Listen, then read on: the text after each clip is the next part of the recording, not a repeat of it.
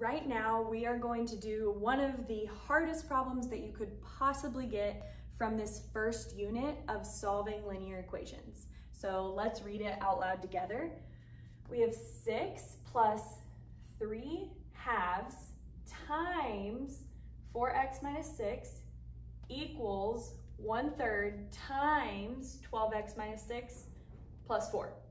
So right away, I see that neither side is simplified. You need to simplify both sides before you do any solving steps.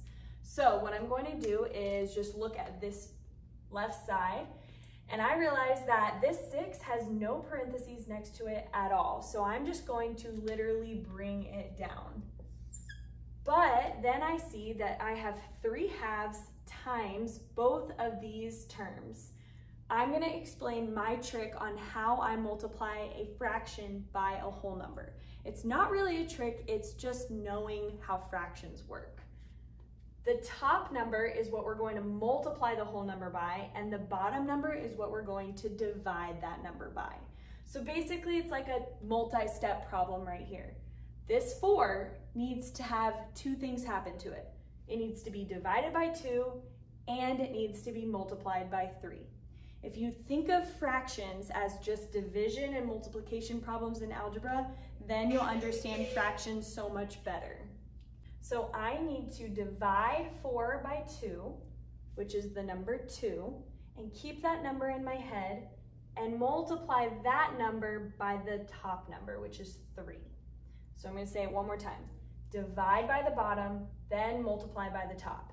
So 4 divided by 2 is a 2, and multiply that 2 by 3, and I get 6x. Same thing, so that was my first distribution. My second distribution is a -6 divided by 2, which would be -3, multiplied by that 3, which is a -9. Don't worry, if you got a little lost, you could pause it and replay what I just said to try and understand it better. We're gonna do another one right here though. So I draw my equal sign, and I realize that I also have another fraction multiplied by a whole number. Remember, I just think of fractions as a division problem. I'm going to take this whole number and divide it by 3, then multiply it by 1. 12 divided by 3 is 4, times 1 stays 4. And don't forget, it's multiplied by x. Then let's do it again. 1/3 times -6 is really -6 divided by this bottom number. -6 divided by 3 is a -2, and then I just multiply it by 1, which gives me the same thing, -2. Then I realize that this 4 is not in the parentheses at all, so all I do is just bring it down.